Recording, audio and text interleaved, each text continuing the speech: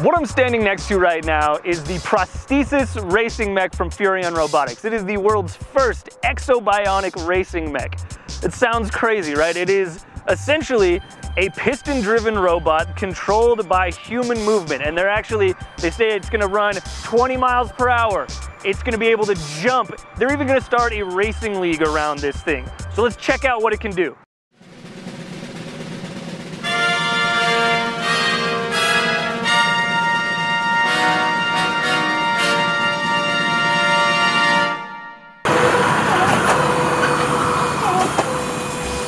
Alright, so to be perfectly honest, it hasn't quite reached its full potential yet.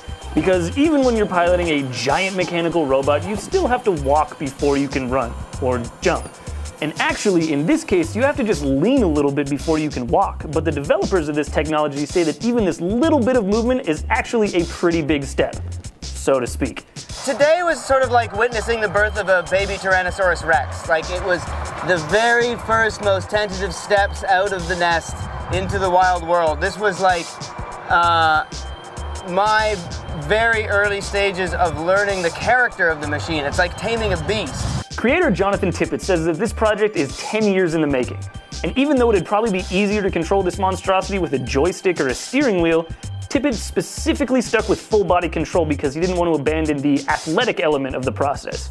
Which is important because the end goal of all of this is to make mech racing into a new competitive sport. The exo-bionic control scheme was absolutely central to the project. I come from a heritage of mountain biking and martial arts and motorcycling where you have to use your entire body in unison with a machine, and you need a tremendous amount of experience and focus.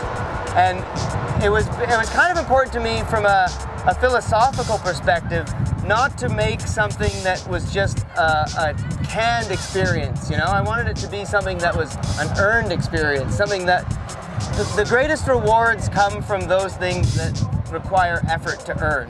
And that's what I wanted this to be. I wanted to create a new experience for somebody to master.